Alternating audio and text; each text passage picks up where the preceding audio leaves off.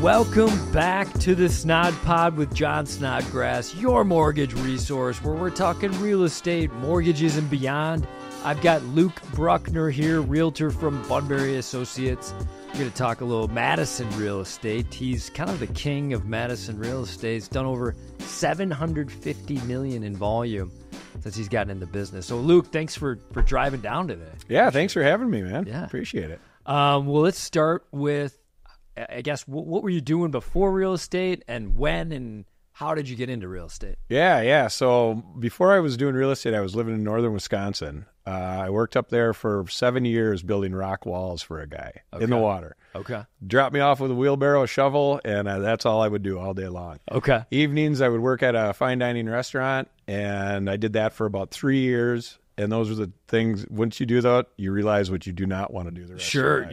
Yeah. So my mom was into flipping houses up north and in Madison, and I was helping her do work and stuff like that. And I just decided I'm going to go get my real estate license. Okay. So I got that done, and I was working for my now broker, Denise Holmes. She runs our Middleton office. Okay. And I was doing yard work for her. Okay. And my mom and her were friends. So she must have talked to my mom, and she goes, Luke got his real estate license. She comes up and goes, hey, do you want a job? Okay. So it was zero experience, basically, not knowing what I'm doing. And she was the one who trained me and basically molded me into what I am today. Nice. And now you're the number one agent at Bunbury. Hey, right? She's a heck of a coach. Okay. And that really, I mean, whenever we have people that are coming to the office and they're talking about doing real estate, I always praise her for that. I mean, it's unbelievable. So 18 years ago, I go into the office, and it was supposed to be an interview, and I basically moved desks around, and then she goes, that's your desk right there. Okay. So I started and just went off. So yeah, it was quite a while ago. Okay. Yeah, but 18 years in the biz. 18 years, and I've been with Bunbury the whole time. Okay. It's a great company. Been in Madison, working the surrounding areas. It's been challenging. I started right before the mortgage meltdown. Which right when I started too, I remember. Yeah. I mean, there's all those guys that were doing it well beforehand, and they had, so much repeat business. Yeah. Well, as a new guy, you're clawing and scratching. Right. You don't just start and get working on things. It's you're working, trying to find people that trust you, know? Yeah. So went through that. Then you get to this part of the market where it's the seller's market, and you have to really kind of direct people on how to get a house. Yeah. Yeah. So it's a big change, and it's tough for some agents coming in to realize, the different aspects of, okay, now you have a ton of listings, you can show buyers, and you're showing, I think the record I had back in the day was 70 houses I showed someone in a month. Wow. Yeah. They gave me a plaque at closing. Those patient realtors. I love it. Yeah. So, and then nowadays you're really showing one house and just trying to get people to, understand how to get it. Yeah. And a lot of them are like, oh, you're just trying to get a sale. And I'm like, no, I'm trying to tell you how to get a house. Yeah. Yeah. It's not as easy as it looks. Just the reality. From real quick, from the seller's perspective right now, with I'm assuming a lot of offers coming in as long as the house is in good standing. Mm-hmm. What are you doing with 10 offers? Are you just like, 3% down, toss it? Like, how do you present to the seller? Like the best ones, or? Well, you got to present them all, no matter what. Present them all. Okay, yeah. So like a lot of times what we're doing these days is I kind of present a timeline to sellers when we're going through this. We're going to take pictures on a Monday or Tuesday. We're going to put it on the market on a Thursday, have no showings till Saturday. Showings happen throughout the weekend, and then we have the posted presentation time. Hey, we want offers by Monday at 3, and we're going to present them at 5. So between 3 and 5, I'm basically going through the offers, giving kind of like a cliff notes of the whole deal and saying, here's, the purchase price, here's their financing, closing date, and all that stuff. Usually when I call people at 5 o'clock or whatever time we decide, they know which one or two of them that they're going to. So you're sending them all the offers to look before you meet with them. Before we meet with them. And a lot of times now with DocuSign and everything else you can do online, I'm not meeting with them. Yeah. We have a phone conversation and say, here, Bob Smith's offer is better than this person's offer. And, kind of just talk through the details. Ultimately, it's their decision of what they want to take. I'm going to give them my opinion. Like, hey, here's a cash offer, might be a little lower, but this is no contingencies. So there's a lot of different things that we'll talk about. And some people usually know. And they just want to hear my perspective on it, and then they'll make a decision right then, or they'll say, hey, let us have dinner, and they'll, say, we want to sign that one. Yeah. So it's not it's not a tough decision for people. There are some where you get the first-time home buyers coming in and they're trying to get it and they're going 10 over. And then you get the people that have lost out so many different times and they're just going crazy. No inspections, no appraisals, getting cash, all sorts of different things. So, yeah. So are you ever coaching them, like the seller? Because I think the sellers, a lot of times, at least in my thought is, like, curious to hear what you say. They'll see like, hey, 20% down and it's $25,000 more than a cash offer. Maybe there's all contingencies are checked on that offer that's $25,000 more. Yeah. Are you coaching them sometimes, or to say, hey, look, you might want to reconsider the cash offer, or rethink it, or sleep on it? Well, we kind of just talk through what can happen. Yeah. You know, here, the home inspection, something could happen from there. This one doesn't have a home inspection. Yeah. You know, the financing, someone could lose a job. Okay. Appraisal could go, look at how high these are going. Maybe the appraisal won't come in. Yeah. And we just have to say, these are the things that could happen versus this offer. You sign it and you're going to closing. Yeah. You're just waiting. Yeah. That's it. And you're getting a proof of funds letter or something. Yep. So it sounds like the education approach. Yeah. And I try to do that on the front end of, like, you know, when we do the market analysis, we're talking about pricing their house. How do we price it? You know, what is it worth and where should we price it to get the most offers? Yeah. You know, let's say it's worth $525, but do we price it at $500 to get the most amount of offers and to get the cleanest offers? Because people walking in there will look at it and say, oh my God, look at all these showings that are happening.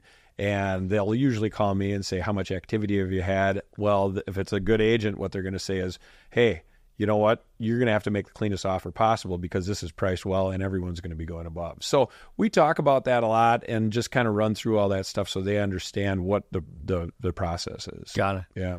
So it kind of flipped over to the buyers. When you're, you know, I guess first-time home buyers you're dealing with, what are you telling them right away to be competitive in this market? I mean, yeah. I just want them to be realistic. So this week I had a couple of calls from people, and I told them straight out, if you're looking at 300, just plan to spend, like, you have to go about $30,000 or $40,000 over to have a chance. And that's not even talking about the inspections or the appraisal or anything like that. You just need to be prepared. So if you can afford a certain amount, maybe look a little bit lower, or try to, you know, be a little bit more comfortable with the payment that you're going to be having at a higher price. You know, $350 in Madison doesn't get you a whole lot anymore. Yeah. You know, so it's more about just letting them know what to expect. So we're not getting into that, okay, I love this house. Now how high do I have to go? And them going, well, I can't do that. You know, I'd much rather have them on the front end looking at this, planning and going, if this is as nice as it, you know, it looks online, I'm going to need to be able to spend more. Yeah. Well, I'm thinking back to, like, when I was a first-time home buyer, like, I was like, hey, we, you know, want this, and this. Yeah. I mean, that can't, No. happen anymore, right? Yeah. I mean, are you having that conversation up front? Like, Yeah. do you listen to what they want and say, okay, you can get one of those? Yeah, I usually say, you know what, pick out a few things that are important. If it's location and the style of the house, you know, things can be changed. The goal is to get a house. Yeah. You know, and I mean, if you need to have a certain thing, totally understand that. That's fine. But, you know, you just have to have your expectations there as far as you can't get 10 out of 10 of what's on your wish list. Yeah. You know, if you can get 3 out of 10, hey, that's a win. You know, I mean, you got a house. Yeah. So. And, you know, a lot of people are also, they go, well, you know, Luke, we don't want to go crazy on things. And I'm like, well, then you really have to reevaluate what you want to do here. Yeah. You know? So just having an honest, direct conversation. It's just so disheartening for people when they get beat out on offers 12 times, you know? Yeah. Then they just say, do you want to make an offer? Sure, let's throw one at it. Yeah. You know, and it's sometimes it doesn't work out and they feel bad. They're losing interest, you know? So.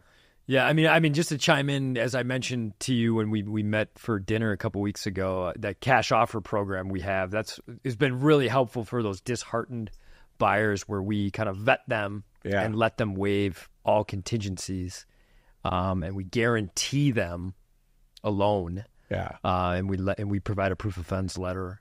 And this is something that the owners are providing, like the owners of A+ Mortgage. So basically, let's just use like a $500,000 purchase as an example. So like if somebody's got, we typically want to see at least they've got 10% down, but ideally 20% or more. So we'll verify that they've got at least that plus some reserves, and then we will guarantee a loan of, let's say, $400,000. So the owners, Alex and Pete of A Plus, with a 20% down payment, will provide a short letter. Hey, Luke, proof of funds letter. We are guaranteeing them a loan. For example, if they lose their job a day before closing, doesn't matter. Still closing. We're still closing. Yeah. We're giving them a loan. Yeah. Now, we've kind of got a backup loan in place. Yeah. The ultimate goal is to still get them the market rate and get them the loan that they want. And then we show their funds letter from U.S. Bank or their bank statement showing they've got the $100,000, again, going off the 500. So we provide a proof of funds letter at 400. And then I call you and go over, hey, no, because most people are like you'll be like, what? Yeah. No, we're guaranteeing them a loan as it says. Yeah. And so that's been pretty cool. That helps those disheartened buyers. So we've been stepping in Puts them in a better place for buying, for sure. Puts them in a better place, and a lot of people balk at it. There's a little bit of a cost because we're taking on some risk up front. Yeah. But those that have utilized, actually, I got one going this week. They got an accepted offer on their first one, actually moving from Madison to here. I tried to get them to list with you in Madison. Come on, John. I know they've already had somebody in my back. Yeah, that's all right. But going over to cash real quick, are you seeing a lot of cash offers, or how often are you seeing cash offers? Yeah, we're seeing quite a few cash offers. And I talk with a lot of younger people that are coming in here. Maybe they have 5% down or 10% down in their family. Their mom and dad are, fairly wealthy, and they can offer cash. We'll put them all on the offer to purchase, and then we also put in there we have the right to remove them right before closing. So basically, got it. Then we can have them, have them the right cash, but right still cash. Get a loan. That's right. Yeah. Yeah. And then at closing, the kids close, the parents have no involvement. Yeah. So yeah, it's a way around it. And some people are like, hey, when my parents aren't comfortable with it, no problem. And it's just a question to ask. Well, and I used to do that before we rolled out this cash offer program, because I get a lot of business from financial planners. Yeah. I've just been doing this a long time. Baird, U.S. Bank, BMO. I work with a bunch of financial planners. So and their parents will refer their kids in, and I'll be like, or I used to do this because I'd be like, hey, I know your parents have some money. Why don't we show, them their bank statement and write cash? But now we don't have to do that because you got this program. We got this program, and the owners of A Plus are willing to do a portfolio loan if needed. Again, knock on wood, we've not had anybody lose their jobs. So we've always got them, the market rate, and we've closed. But it's a cool tool. To have. Well, if you can have cash anyway, it's going to put you in a much better position. Yeah. Taking that financing contingency aspect out of it, and also the appraisal contingency, it makes that offer look that much better. Yeah. Yeah. Are you one last thing on the cash? Are you seeing, I feel like when I watch CNBC, they talk about down in Florida and whatnot, LLCs are buying cash. Do you see that much? No. In Madison, no. It's just it's more individuals. Yeah, okay. More individuals. Yeah, I mean, you see a lot of people that have taken money out of the stocks because stocks were up and down for so long, and they were buying. They want to buy real estate. Yeah. I have a friend that has been, buying some student rentals downtown Madison. He's doing about one a year. Okay. He just wanted to jump into it and take it out of equities, and he's looking at it from a standpoint of, I got someone else who's paying a retirement account for me, and after 19, 20 years, I'll sell this, and I haven't had to put much into it. Yeah. Yeah. So there's a lot of different ways to do it, and it's I think that the people taking it out of the stocks depends what you're comfortable with. Right. Obviously, you got your tax implications. Yeah, but they've seen, they're seeing the values go up, especially in Madison. I mean, we were priced so low before, and now we're kind of catching up with everything. Yeah. So, a couple quick questions, then we'll wrap this one up. And I just want to talk about your investment properties and Airbnbs for the next episode. Yeah. But real quick on title in Madison, when I get deals in Madison, the seller, chooses the title, or can, choose the title company. They always force us to use them. Whereas down here, usually I use the title company I prefer for the buyers. Yeah. It just seems like a mafia type situation up there. They're like, no, you're using us. That's just what we do here. Yeah. Yeah. Bully me. And I've been doing, you didn't bully me in a a couple deals we've had. No, well, and it's just the way it is in Madison. Okay. And I don't know why it's been that way. Okay. I've went to Greene County, south of Madison, and they put buyers in separate rooms, and it's different. So in Dane County, it just seems like, we're using this title company. and where everyone's using it. And no one really asks the question. Yeah. It's a lot of times when you get an outside lender, that's from Milwaukee or something like that, you'll have them say, okay, who's this freaking guy? Yeah, like, what are we doing? Who's Two this guy? title companies? You kidding me? This is a lot of work now. No, but that's just kind of, I think, what it's... Just the way it is. The way it is, yeah. Okay. And I think if you pressed it hard enough and said, we're using a different title company, it's not a problem. Sometimes I do just like out of spite. Yeah, just I'm why are you going to tell me what I'm doing? I want to do what I want to do. Yeah. Oh, nice. And then maybe to close on this one, when we were at Greenbush Bar, great pizza place. If you've not unbelievable. Been, so good, and just a cool vibe. It's like open like Thursday to Saturday. Yeah, it's like an old Italian community center on top. Old school bar, and there was like no college students, so it's like, And what did they serve? 4 to 7? Yeah, it was like 4 to 7 Thursday to Saturday. We left at like 6:45. Yeah. People were going out there. We're like, what the heck is going on here? Such a cool place. Check it out. Cool. But you shared that story about I was just like, hey, you have any unusual stories? I don't think you were involved in it, but like maybe it was like a friend bought something in Florida and he didn't get insurance or something. Oh yeah, well yes, it was. Tell me that one. That was Fort Myers Beach. Okay, and they bought a condo down there, a townhouse style one, and that hurricane came through a couple years ago. Yeah, a couple years ago, just crushed it. I mean, it was gone. Literally gone. Condo gone.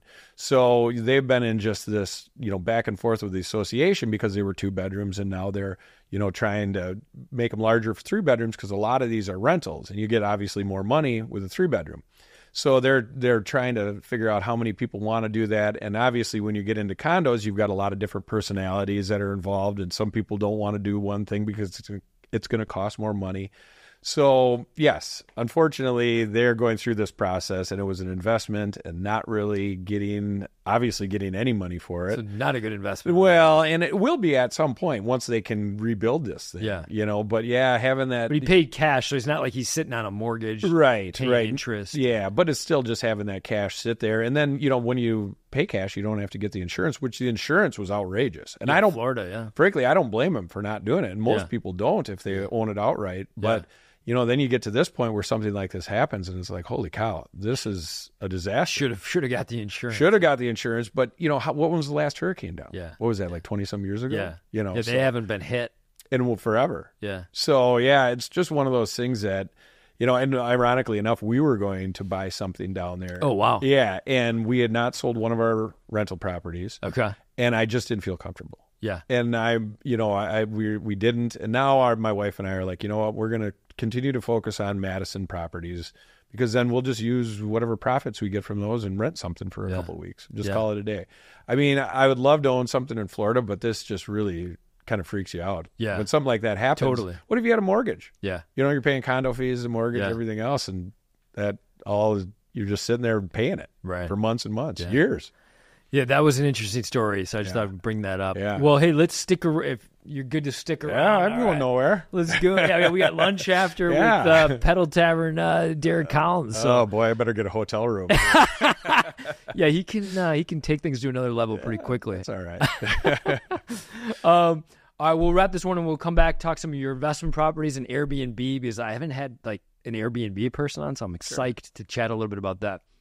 All right, so we got Luke Bruckner here, Bunbury Associates, one of the best realtors in Madison, maybe the state, maybe the country.